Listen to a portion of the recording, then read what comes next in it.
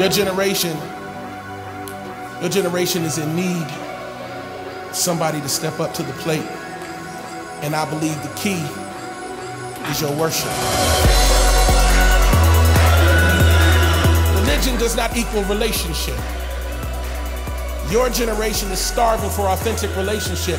Most of your relationships are digital. The social construct and fabric of your life is very different, because now all your relationships are based on how fast your thumbs can respond to text. But when I was growing up, we actually had to go outside and play. Y'all don't even know what that is. Like, what's go outside? The tension in your life is the distance between your projected image and your actual self. God says, this weekend, I want you to pull that mask off and be who you really are, because I'm not ashamed of it. But God, I got some dirt on me. I've got some darkness. You ain't read Genesis? He created Adam from the dust of the ground and breathed into his nostrils, and man became a living being.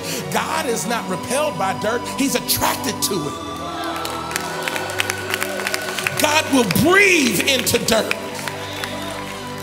Darkness doesn't scare God. He'll speak to darkness and illuminate it. That's what this weekend is.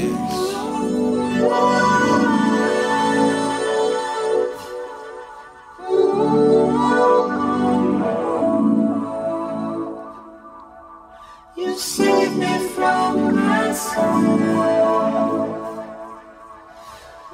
He created you a speaking spirit, which means we create with our words. We are meant to create with our words. Everything that is coming out of your mouth is creating something. It's building your faith. With your words, you create your world.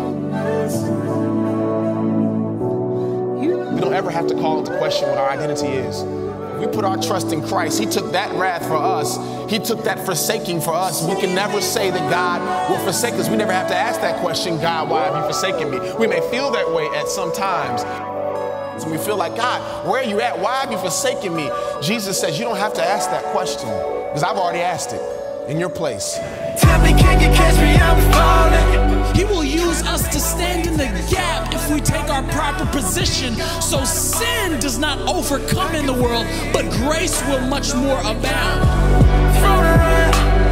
God wants to put you into position so you can change this city, you can change this earth, you can go to the top of the mountain and you can say that my God is the one who put me here.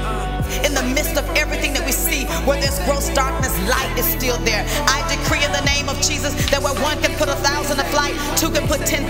And there's enough young people in this house tonight to change the entire world.